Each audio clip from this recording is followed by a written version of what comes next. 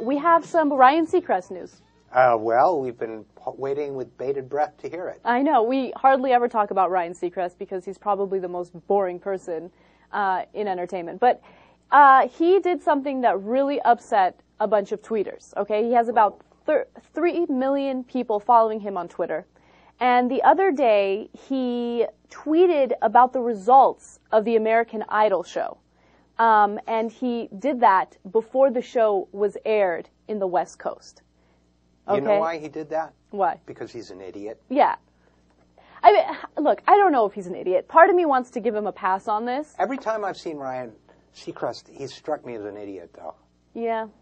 I don't know. I watched him during the Academy Awards coverage, and I don't understand why they have him doing the Academy Awards. His questions always bore me so much, and they're all the same for every single celebrity that walks down the carpet.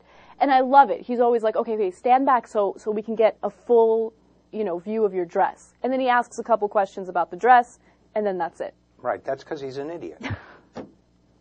So his tweeters are really upset at him, and I don't know if there's going to be any disciplinary action from American Idol producers, but they're obviously upset at him as well.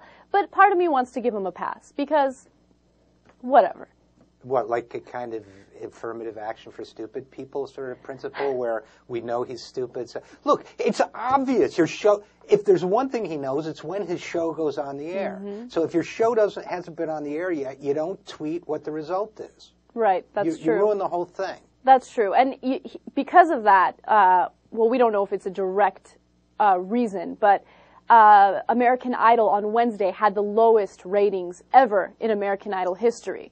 So why would you watch the show if you already know what the results are? Right, right. So that's the little mistake that Ryan Seacrest made that cost American Idol a lot of ratings last Wednesday. Idiot. Have you seen all the TYT videos from today? Check out the Young Turks YouTube channel. Do it already.